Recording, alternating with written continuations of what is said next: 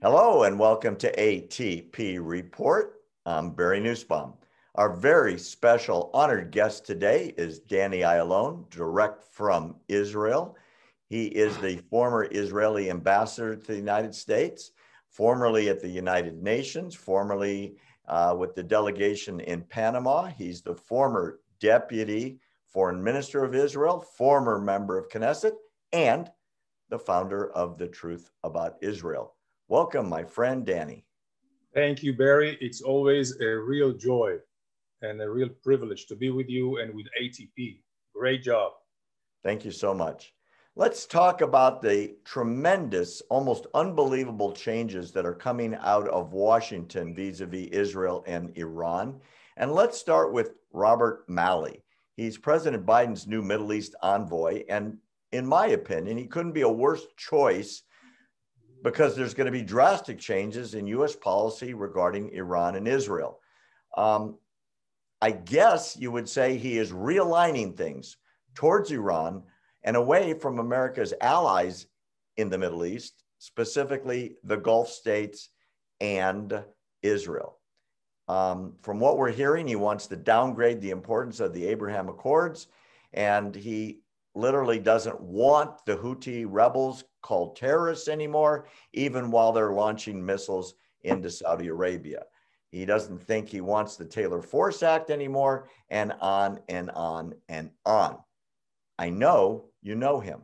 What can you tell us about Robert Malley? Well, I know that he is a son of his parents. I think his mother is a Jewish woman from Egypt. He's been an old hand with the Middle East and Middle Eastern politics and studies. He was in some think tanks.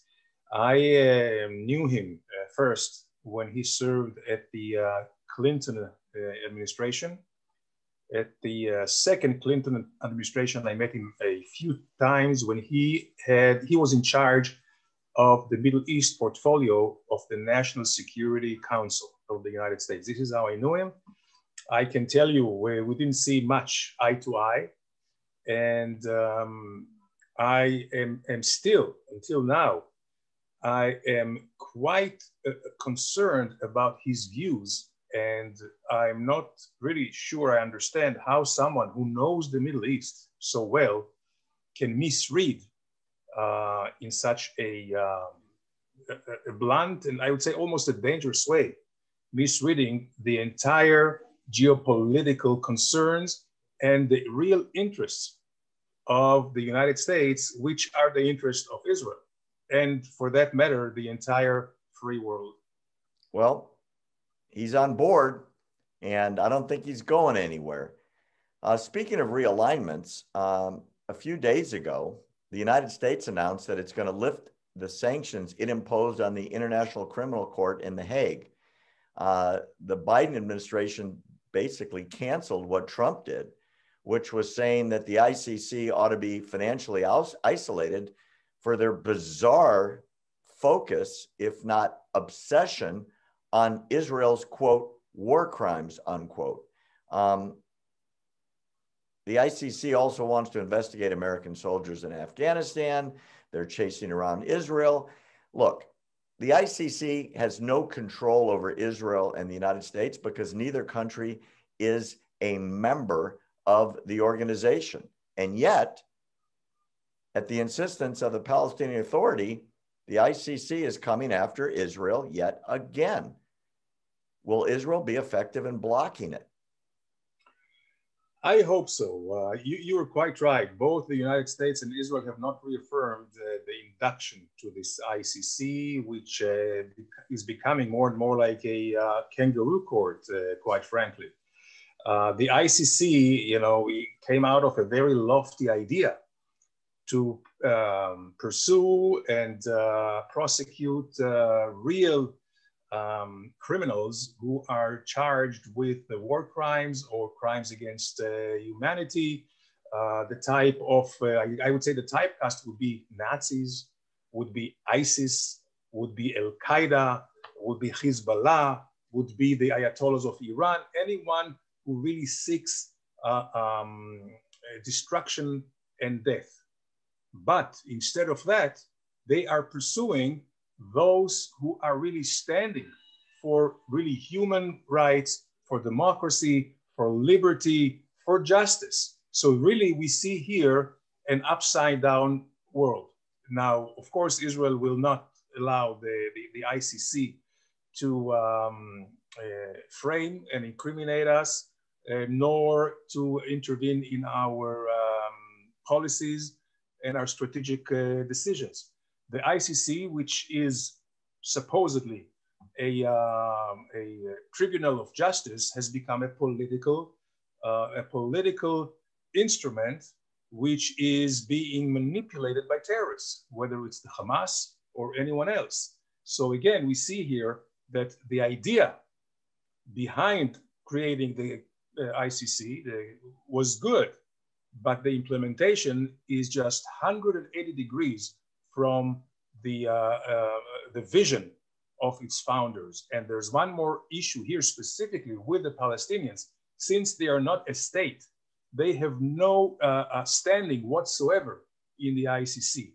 So what the ICC is doing by considering on its own decision, which they have no mandate for, deciding to take the case, that means they look at the Palestinians as a state.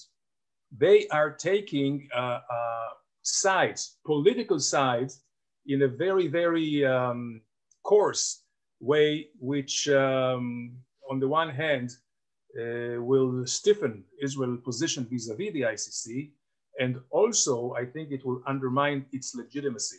Well, you know, there's another reversal that's going on right now in regards to policy that's going to affect Israel, and that is the Biden administration is aggressively and very rapidly restoring huge financial support to the Palestinian Authority. Trump made a very profound statement after his meeting with Mahmoud Abbas at the White House, where he said, cut off the terror support, cut off the pay for slave program, where you pay basically terrorists to kill Israeli Jews, or I'm going to cut off the money. Abbas didn't, so Trump did it. And profoundly changing that policy is a disaster for Israel. Biden just started giving him money. And what did he get in return? Absolutely nothing. And not only is he giving money to the PA, but he's restoring funding to the United Nations Relief and Works Agency, UNRWA, who is running schools that promote terrorism, hatred of Jews, anti-Semitism, and so on.